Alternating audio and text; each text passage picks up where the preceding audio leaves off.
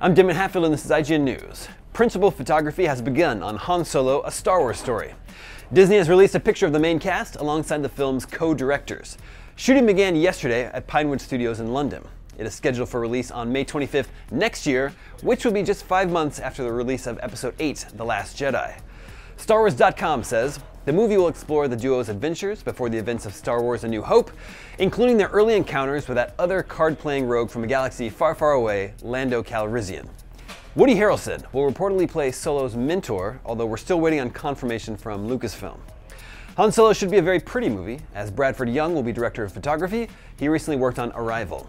For more, stay tuned to IGN.